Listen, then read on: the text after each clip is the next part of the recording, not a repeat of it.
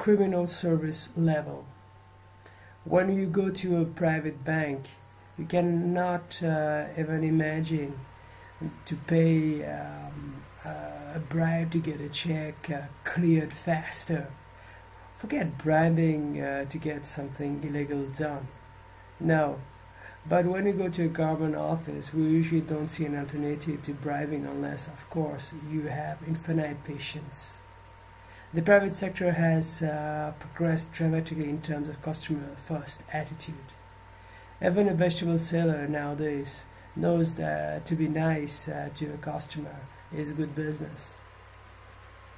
But when the whole of Nepal's sectors have changed for the wiser, the government sector is still in its past archaic area of bureaucracy, treating taxpayers as parasites looking for any weakness in the system to profiteer from.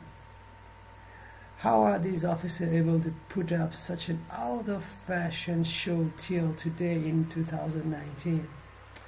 It must hurt that bad, comparing one's criminal service, customer service level seated in a government seat compared to the extraordinary customer service level by even a local grocer or a bank teller. So I really urge those who can do something about this national embarrassment that is the government sector's customer service approach to do something.